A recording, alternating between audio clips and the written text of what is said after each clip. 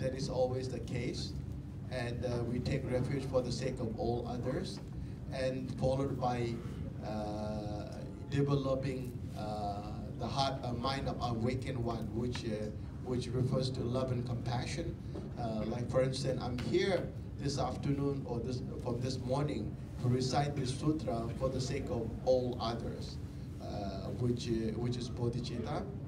And then followed by offering. We offer all kinds of external offering, and most importantly, we offer our body, spirit, and mind, to give up attachment to self. This is also a way to abandoning of attachment. Then in the final stages, we visualize the deities, which is also a form of meditation, which includes generation stage and completion stage.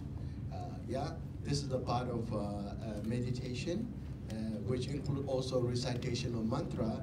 And then finally, we dedicate marriage. So when you think seriously, it is not just about just reciting the text, but it involves a whole range of practices which are essential to bring temporarily relief of all kinds of difficulties in our daily life. And eventually, if we wish to attain the hood of Guru Zambala and others, this is how we should go forward.